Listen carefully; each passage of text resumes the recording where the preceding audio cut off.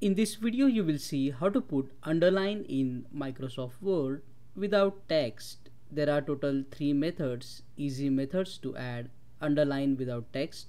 Let's get started. In the first method, press Ctrl U on your keyboard. Now press Ctrl Shift spacebar and keep pressing the spacebar to get the underline. Second method is also easy. Just press Shift on your keyboard, then press number of times underscore to get the underline without text. Last method is also easy. Press Ctrl U on your keyboard and press tab number of times to get the underline without text. Click on that like button if this video solved your problem. Subscribe and press the bell icon to support the channel. Thank you.